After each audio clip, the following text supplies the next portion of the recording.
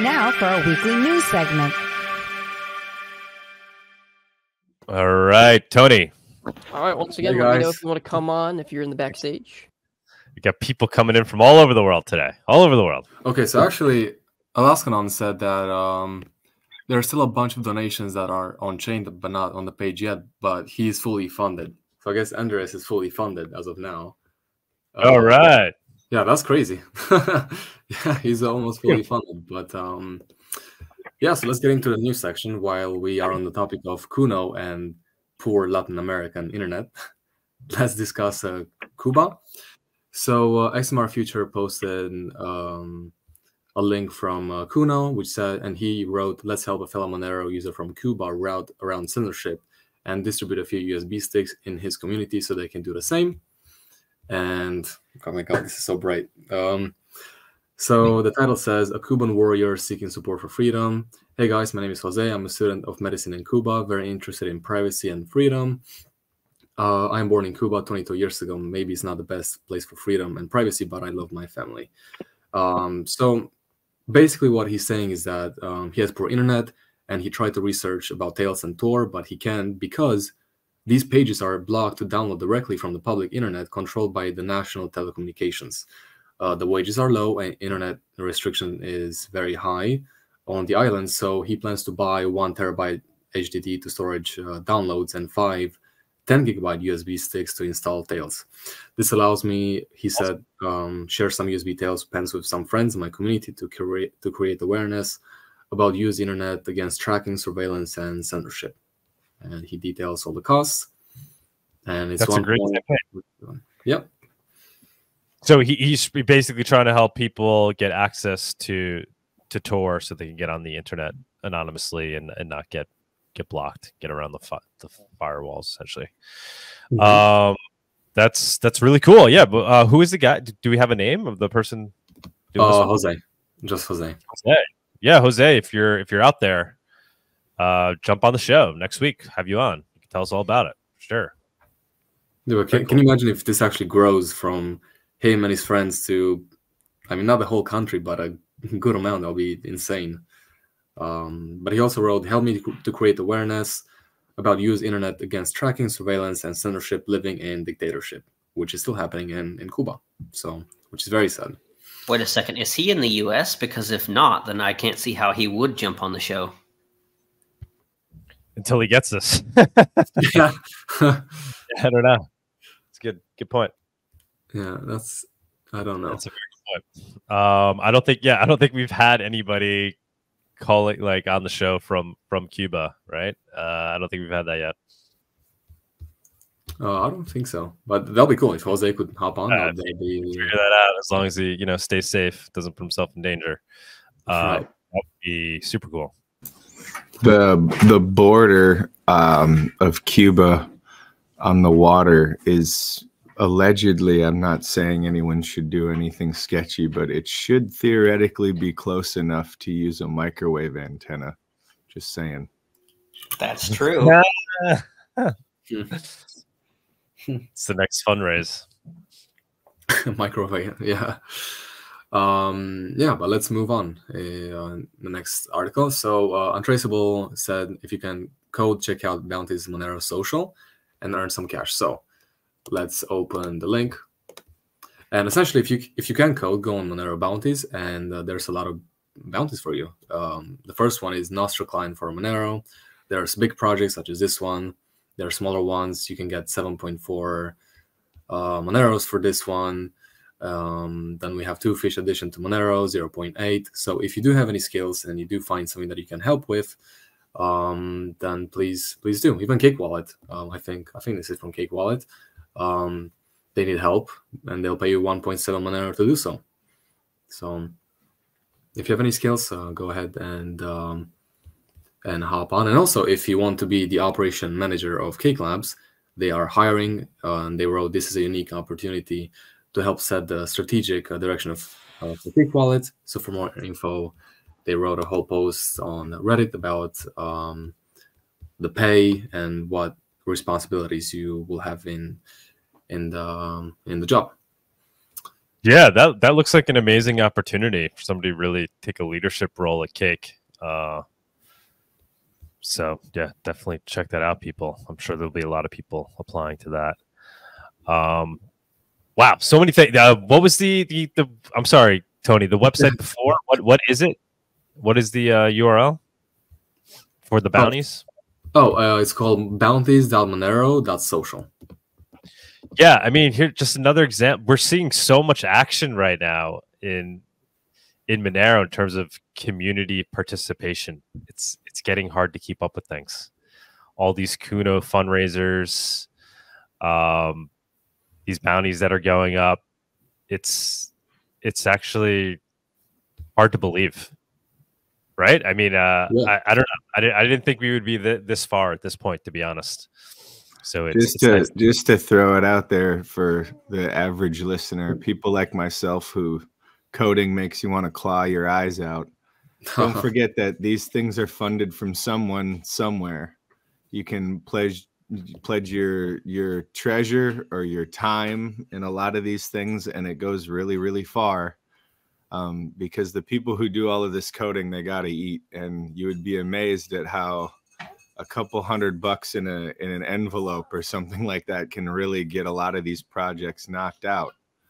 So you can contribute to these bounties as well financially, or you can contribute your time to just make people that you know in your life aware that they even exist.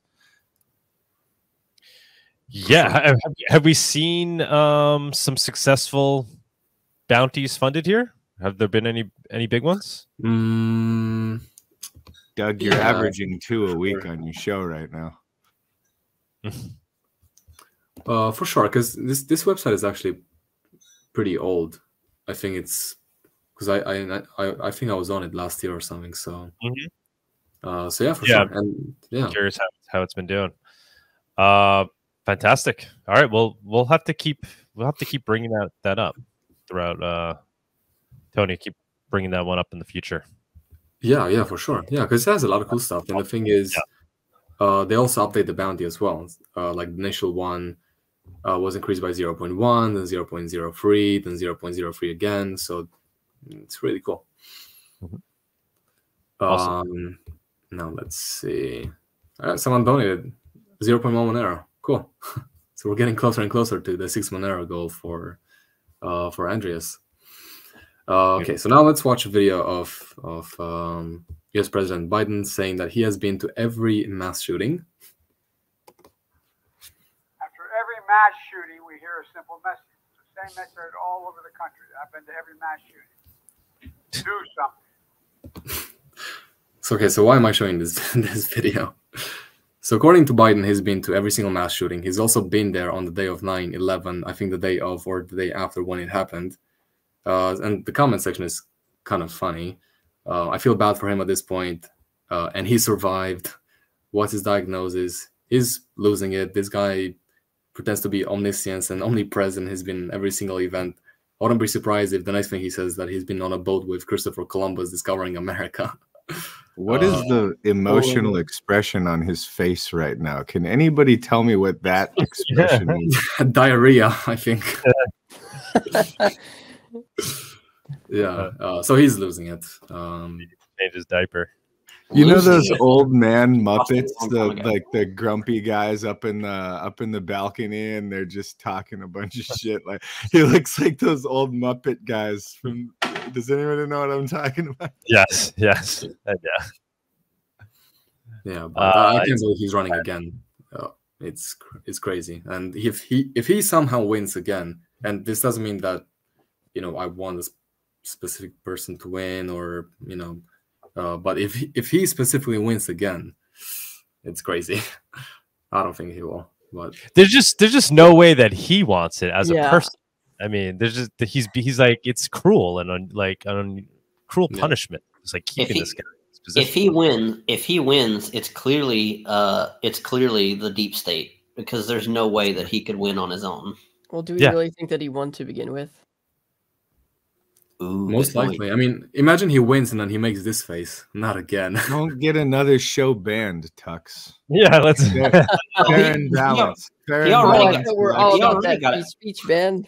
He already got it banned because he criticized the vax earlier, so it's already been banned. He can't. It's already too going to be late. banned. We're gonna lose this channel any day now, guys. Yeah, let's Any move day on. now. Let's Come move on. on. Parents should go to Odyssey, everybody. Moving We gotta on move to on even Spotify. more controversial things that we support here on this show. We gotta move to Spotify for the next episode. Well, that might be better. Like Joe Rogan. So now let's discuss Liberland. So I'm gonna tell you a quick description of Liberland, and then I'm gonna play this video of President Vit Jedlicka. I think that's how you pronounce his name. We had them on the show, by the way. We met them in Prague at MoneroCon. One of the guys who helped start Liberland was on the show explaining it. I'm an e-citizen of there. Which is crazy. So You're a basically, citizen? I'm an e-citizen. They you pay for citizenship, and you get like an ID card and access to like some actual citizen benefits that you can't get otherwise. So Awesome. I have like an actual ID card from there and shit like that. so you're Actually, a yeah. dual citizen to Liberland. Tell us all about it. Actually, give us the quick take. Since what is Liberland? Liberland is the republic, and it's between Serbia and Croatia in this little no man's land that nobody wanted since like the 1990s and the breakup of I think it was not Soviet Union, but like there was a big thing and they broke it up, and there's this piece of land that nobody wanted. They've actually started settling it, I think, physically. They crossed the border, and I believe they're actually in the process of starting to build now. Mm-hmm. Yeah, and I guess Tony, that's the story, right? That's because something happened, right? They've been attacked. Yeah, so let's actually play the video from the president itself of Liberland. But Tugs, that actually makes you a dual citizen. That's pretty cool. That is funny. So let's play this video. It's like 1 minute. Dear Liberlanders and free citizens of the world, Liberland is facing unprecedented attack by Croatian authorities. Yesterday, a group of Croatian policemen and people from the forestry came and confiscated all personal property on territory of Liberland. They have also brutally destroyed all our buildings, including the building for Liberland security. We are calling on international community as well as on Croatian politicians and Croatian institutions to stop this madness. It is unnecessary, unprovoked act of violence against our peaceful nation, against our borders, and against our sovereignty. We hope this is the last incident in our long-lasting relations, and we are announcing the construction of hotel, new marina project, as well as a huge adventure park in the center of Liberland. We were expecting this, but we didn't expect that you guys are coming without any paperwork and that you are coming in such a brutal manner. Let's look into bright future together, Croatia and Liberland, and let's build a better future together. Thank you very much, and I'm looking forward to host you in Liberland soon. That's crazy. That's insane. The Croatian, I guess, government just sent police to attack Liberland, which, you know, it's a peaceful nation. Like, they haven't done anything other than promoting liberty, and yeah, so it's insane. I hope it's not gonna happen again, but if it does, Liberland might need to become gunland to protect itself from them. You know that meme about like, oh, if you don't like it, start your own social media. If you don't like it, start your own bank. If you don't like it, start your own country. And, yeah. And then if you don't like, and it's like the farther you follow this chain of events down, the more overt it gets. But the real beauty of all of it is it eliminates that sorry about that. It eliminates the ability to hide the actual intentions of the authoritarians. Right. I reached out to the guy we interviewed at MoneroCon. Maybe we'll get him to jump on at some point. Yeah, that'll be awesome if you can, especially after what happened.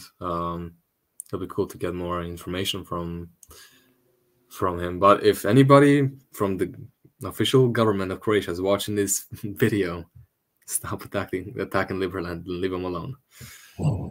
If they need to, they can always 3D print some guns. Yeah, they can, and they probably should. Okay, so now let's get into a different topic. So this is facial recognition to board a plane in Houston. I'm not gonna play the whole video, but essentially, okay, let's play the video. This part. So essentially, you scan your face and then you are ready to go. And I've done those stuff before because they have it all over Germany in all the airports. And you scan your passport, in my case, and then also your face, and then you're good to go, which is very crazy, honestly. And you can bypass it because you have to scan your passport, and then you have to go for that as well if you want to go board your plane. So you have to do it. You can't just bypass it. So it's very unfortunate. Isn't there already a thing for facial recognition called like Clear or something in airports? Is that what this is, or is this something different? I think it's called Clear. Yeah, there's Clear. There's a couple of I think there's two of them. I don't know what this one is, but like, it's coming. It's coming to an airport country near you. It's everywhere. It's global. It's happening. They're normalizing it. I've been to 3 airports in Germany: Berlin, Munich, Frankfurt, and they all have it. So I think it's all over Germany at least. On my way to Mexico, they did that on one of the Delta. Oh, really? Yeah, in the U.S. You should have put an anonymous mask. No, I mean, I would have tried to refuse, but it happened so quickly, I didn't have a chance. Now, the dumb thing is that at least with Clear, you have to pay a subscription fee to be part of Clear. So not only do you get your face scanned, but you get the permission to give them freaking, I think it's like $50 or $100 a year to have this service that lets you get through lines faster. Yeah, well, it's like anything else, right? It's they sell it as more convenient, and you inevitably lose privacy. Like that TSA quick pass thing, whatever that's called, right? Yeah, that's what he's talking about. Yeah, exactly. Oh, that's what you're talking about. Okay. Yeah, there's different versions of that. Clear is one of them. Yeah. At least if it wasn't forced, I mean, that's bad still, but at least if you weren't forced, like if you really wanted to, you can pay, but if you don't want to be part of it, that's okay. But in Germany, I think I don't think you can get past, I may be wrong, but I think you can get passed through it unless you show your face. So yeah, it's very unfortunate. Now let's play this video as well, and then it's kind of funny. So it's just 30 seconds. You're still wearing your engagement ring, huh? Yeah. Yeah? I'm gonna give it back to him. Do you want it now? Sure. I mean, Don't give it back. Oh, no, I'm not gonna keep it. What? Here. thank you. That's a Bitcoin. Okay, so I'm not sure if this is true, but imagine like if you said, "Thank you, that's 150 Monero right there," right. Instead of Bitcoin. But I'm not sure if this is actually true. If this is actually true, that's pretty badass, honestly. Even if he said Bitcoin instead of Monero, that's still pretty badass. We're getting there. We're getting there slowly. So 95% of the NFT market, as we all know, is now worthless. New report shows, and it's just very sad that so much money, like millions, tens of millions, maybe hundreds of millions of dollars, went into these NFTs, which they could have been into Monero instead. Not that NFT is a bad thing, but people turn NFTs into apes and monkeys and bananas and all this stuff, which have no inherent value, instead of being redirected to something like Monero. So yeah, and 95% of them are now worthless, which is not shocking. I am not surprised at all. Yeah. Luckily I don't own any of those. Now, even more depressing, in the 48 hours since, US debt has increased by $47 billion. That's 1 billion in new debt every hour. So every single hour that passes, the US adds $1 billion more to the debt, which is crazy. It's a lot. So we're adding trillions in no time. For those keeping tabs, the US added 1 trillion in debt in 3 months. So yeah, I guess every 3 months you get 1 more trillion added to the debt, which is a lot of money. It's a lot of money. Just can't even fathom. Now, if a state secedes from the United States, like New Hampshire and Texas really want to, if they do so and they succeed, they are not responsible for the U.S. debt, because there's something in international law that says that a place that secedes from a bigger place is not responsible for that larger place's debt. What if all states? I mean, what if all states do that? Then I guess the only person responsible, or the only entity responsible for the debt, would be D.C. itself, because when they say the United States, right, like they're really talking about D.C. When they talk about the United States of America, they're talking about all 50 states. But if the United States debt is 50 or whatever trillion dollars, then that would mean that DC is responsible for paying it only. When you take out collateral with a U.S. debt bond, it's actually classified as a corporate bond. They pretend to be a sovereign bond, but it is actually a corporate bond that's done in DC. So it's, I mean, they openly admit that it's not a sovereign bond when you use it for collateral. Yeah, but it's such a large amount of money. I think Apple is just worth 2 trillion, and it actually makes up about 1/3 of the average taxpayer's hourly income. Yeah, that's a large amount of money. I think. And I mean the rate of increase. Like for every hour you work, 1/3 of it is just fresh debt. It's not even the interest. It's just the new debt. That's a large amount. But we'll be Venezuela soon. Yeah, exactly. That would really be very bad. But essentially, the monetary and fiscal policy of the U.S. in one sentence: they printed 8 trillion, gave you 1,400 per month, and sent the rest to their friends and left you with inflation. And someone said we had to pay back the 1,400 come tax season, which is the biggest damn scam. Yeah, the inflation has just been astronomical. But it was well orchestrated. So the last 3 things that I'm gonna bring up for this week's news is some CBDC news. The first is on Kazakhstan. So they established regulatory agency to implement CBDC. So the National Bank of Kazakhstan, NBK, has established a separate entity to themselves to lead the development and implementation of the country's CBDC, the digital tenge. According to an official statement on September 15th, the National Payment Corporation, NPC, is a reorganization of the Kazakhstan Center of Interbank Settlements. And essentially, the NPC will also be responsible for the development of digital financial infrastructure, including the implementation of the digital tenge. And they have a launch deadline set for 2025. So a lot of countries have this 2025 deadline for their CBDCs. Kazakhstan is one of them. They actually work with Binance as well.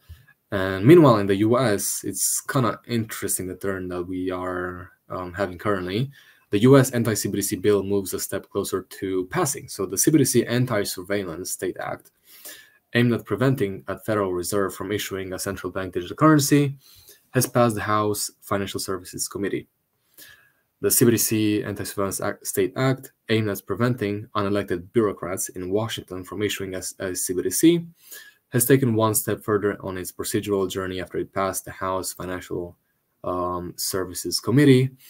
And last week we talked about Tom Emmer. We talked about in the past about JFK. But essentially, Emmer said that American values, this is what the future global digital economy needs, if not open, permissionless, and private, just like cash or Monero. A CBDC is nothing more than CCP, which is the Chinese Communist Party style surveillance tool that can be weaponized to oppress the American way of life, and of course that it's going to be used in such ways. And Emmer and 49 original co-sponsors reintroduced the CBDC Anti-Surveillance State Act. And also, Emmer stressed that the bill has already gained the support of 60 members of Congress, which is a good amount. 60 is a good amount of people. So it's not just Tom Emmers and JFK and then Robert Kennedy. Sorry, yeah, thought about something else. That are supporting this. There's 60 other members as well, and maybe even more. So yeah, it's very good to hear. And now, redefining money, America's digital currency dilemma. As the United States House Financial Services Committee looks to further impede the introduction of the digital dollar, where does this resistance to a CBDC stem from? They talked about DeSantis, Kennedy, them running for presidency, and how a CBDC will never happen under their administration. And they don't want it. And that on Wednesday, September 20th, which is just a couple of days ago, the United States House Financial Services Committee marked up 2 bills to curb the issuance of a CBDC. One of the bills would stop the Federal Reserve from running any test programs on CBDCs without congressional approval. So they would need approval to run any more tests, while the other would stop federal banks from using CBDCs for some services and products. And they discussed that, and as we all know, and we discussed in the past, more than 130 countries were at some stage of research into a CBDC. So a lot of countries want CBDCs. 8 had rejected the idea outright. And the US is kind of battling between wanting CBDCs, not wanting CBDCs at a very high level. So yeah, CBDC would mean that the Federal Reserve would effectively oversee all the bank transfers in the country, as there will be no alternative. And importantly, and having everything under one roof means one mistake or failure would affect everyone rather than be limited to one bank, for instance. So it would be a huge change. And then one more thing, President Joseph Biden, of course, said his administration would place the highest urgency on research and development efforts into the potential design and deployment options of a United States CBDC. So got a big war going on. We can count on Biden. Yeah. And then they talk about privacy, right? Yeah, they talk about privacy, and they talk about Project Hamilton, and which is from Federal Reserves, and they studied the viability of a CBDC. And how it got to process 1.7 million transactions per second, light years ahead of the Bitcoin blockchain, and quicker even than Visa, which can deal about 65 transactions per second. But even if you have a lot of transactions per second, it's hard to have high transaction amount, decentralization, and privacy and all this stuff. So they just have a lot of transactions per second. It's not decentralized, it's centralized, and you also don't have privacy. So of course, like other projects in the crypto space, you can have 10 billion transactions per second and not have the other important factors. But yeah. And I guess the article's concluding that CBDC development in the U.S. does seem to have stymied, given yes, it did. Yeah, it did mention that. Yeah, it did. So yeah, that's good news, right? For whatever reason, people are waking up to that, which is great. It's good. And it's ultimately good for digital cash, for Monero, right? It's opening up people's eyes to this need for true digital cash. People are realizing the importance of that. That's why. But then what if, or you can open up an account at NPC Bank in Kazakhstan. It's literally called NPC. Like, it's could they be a more living meme of the absolute absurdity of clown world right now? National Payment Corporation. Yeah, but what if we are not gonna have a CBDC in the US, and then we're gonna have the digital euro? That's gonna be crazy because there's such 2 big entities. So it's gonna be interesting. If we're not gonna have CBDCs, that's awesome. Yeah. And yeah, we shall see. I'm sure we will have them. We will have them eventually here in the US. They'll be, because they're gonna have to compete. Like you said, they're gonna have to compete with other countries here that are trying to create something. I'm going to be quick because I really want to hear from Spackle. But yeah, let's get I Spackle. would point out that actually not adopting a CBDC and also having a history of being a reserve currency would put the U.S. in a way better position for competing with the world, not the other way around. And I'd like to also point out that all these people that got these ill-gotten gains from their connections to like Raytheon and Blackwater and all that other stuff, they're like terrified that all of their money is going to be on chain and they're going to be able to shut these people down.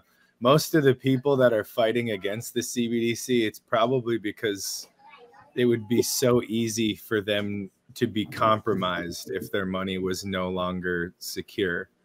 And all we really need to do is send them a Monero pamphlet and be like, bro, your ill-gotten gains are safe with us, man. Don't worry about it. The government has to have somewhere to launder their money. Black budgets and stuff like that can't exist without some sort of privacy. And therefore, there's got to be some way of keeping money private, and a CBDC wouldn't allow it.